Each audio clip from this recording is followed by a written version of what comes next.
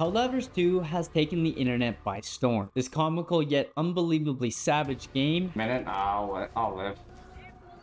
Hopefully. Has people calling it the AAA game killer. But why is that? Just like you, I wanted to see if this game actually lived up to the hype or if people were just hopping on the bandwagon. So I bought it without watching any gameplay videos and not having the slightest clue of what the game actually was. I wanted to try and get the full experience, and let me tell you what, this game was not what I was expecting. This video will go over everything I've experienced so far and the things I've learned about the game along the way. I'll go over the pros and cons so that you can see what it's really like and decide for yourself if you want to get it or not. While doing this, I'll also give you some tips and tricks along the way to make your gameplay more enjoyable. First, let's talk about the solo queue experience. This game is not for the faint-hearted. I mean, I died in the fucking tutorial. Fucking GG! Oh shit. When that happened, I knew I was in for something wild. When you first start the game, it can be pretty confusing, and if you play on keyboard and mouse, you need to fix your keybinds immediately. Alt for dive? What even is that? Anyways, I dropped straight into my first mission and had no fucking idea what I was doing. It was dark, I was lost, and I was getting my cheeks clapped by a bunch of little bugs that seemed to spawn from nowhere. However, I somehow managed to finish the mission and got back to the ship. When I was there, I decided to look around a bit, but couldn't seem to figure much out, so I jumped right back into a new mission, and instead of fighting bugs, I was up against the Terminator from hell.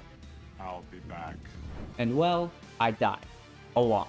And after failing the mission, I realized I was only playing on easy mode. What the fuck was that? No way this game is actually that hard, right? Well, I continued to play and die, running around trying to call in Grand Theft Auto cheat codes while being hunted down by an endless army of cold-blooded robocuts and getting destroyed over and over again. But that wasn't gonna stop me because I was determined to beat a level on medium solo. I quickly realized that the automatons or the robots were a lot harder than the Terminates, simply because they can fucking shoot you back. Playing this game solo can be frustrating, especially when you don't know anything about the game. However, with that being said, it was still an absolute blast, even if I was getting obliterated. After an hour or two of getting tossed around more than Pamela Anderson in her prime, a couple of my buddies jumped online and gave me the rundown of how the game actually works. Hell yeah, brother. I found out you can buy weapons along with armor that have special upgrades to help aid your battle for democracy just by leveling up and playing the game. You can also buy new stratagems, which makes the game a lot easier, but even with the upgrades, it's still hard. Everything in the game can be purchased without having to pay a cent out of your wallet. That's right, you don't have to pay for the battle pass, all you have to do is play the game, which seems wild nowadays and is something that every game should be doing, but instead, we get overpriced skins and terrible updates. Valorant, God. After getting all this information, I quickly upgraded my loadout, which helped me out a lot. As before, I was running the default class and getting destroyed. But once I got some half-decent gear, it was game on. We then proceeded to run some joint missions, which let me tell you, made this game so much more fun. This is the railgun time. Oh, fuck me. Wrong gun, wrong gun! It almost reminds me of the good old days when my buddy would come over, he'd bring his console and a monitor, we'd get some slushies and run COD Zombies all night. I honestly haven't had this much fun playing a game in a while. Once I dropped in with the boys, they started to teach me everything I needed to know. First, every time you drop into a mission, you will have a main objective that you need to complete before the time runs out. On top of this, there are also side objectives to complete and samples to be collected. Depending on the mission you choose, the time limit and side objectives will be different. There are shorter missions that usually consist of fighting off waves to extract civilians or killing as many enemies as you can to thin out their numbers. The longer missions are locate and extract based, which will have tons of side quests to do, and each one you complete will give you more XP and points towards unlocking more upgrades for your character. However, on every mission you need to be looking for samples. These can be found scattered around the map in random areas, either on the ground or in crashed ships and hidden bunkers. The samples are used to help upgrade your stratagems, allowing you to become stronger and fight even harder for democracy. So make sure that on every mission you go,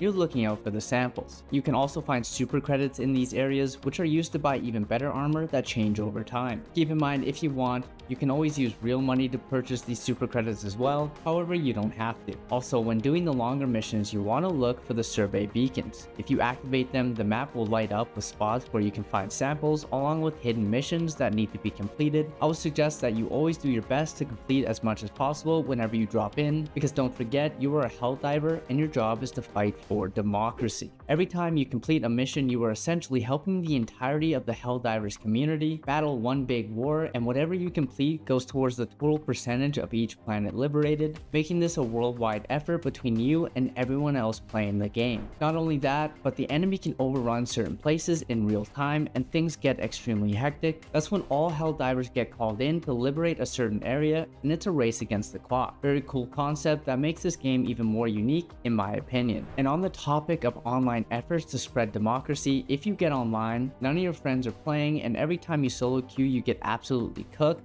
well, that's where queuing with randoms comes in. Now, in most online games, playing with random people can be a pain in the ass to say the least. However, in my experience so far, that is not the case with Helldivers 2. In fact, it's an absolute blast. There are two ways you can do this. You can either join in with a group that you find on the world map, and if your party is set to open, random people can join your ship as well when you queue for a mission. The second way is by calling for help mid-mission when you were struggling because you decided to solo queue and thought you were him, but quickly realized you most definitely are not. I played with randoms quite a bit, and for the most part everyone is chill and just trying to help Super Earth fight for freedom. I haven't had a toxic group yet, which is surprising since literally everything will kill you. I mean everything. So the fact that I haven't been team killed on purpose every time I drop in with randoms is quite surprising. In fact, the opposite has happened where a homie ended up dying right before extract, and everyone without saying a word waited for him to be able to deploy back so that he would get XP as well. This type of sportsmanship would never be found in other games. Needless to say, the random squad experience has been great so far, aside from sometimes having people who don't use their mics, but regardless, when that happened, we still ended up clapping cheeks in the name of democracy. And now, let's talk about the cons of the game. So far, I haven't run into that many. However, there have been some glitches here and there. This one time, I was trying to help civilians escape, but instead of running to safety, the idiots ran and huddled right outside of the safe house, just sitting there waiting to get violated by the hundreds of robots I was violently fighting off. So I did what every true democracy-serving freedom fighter would do.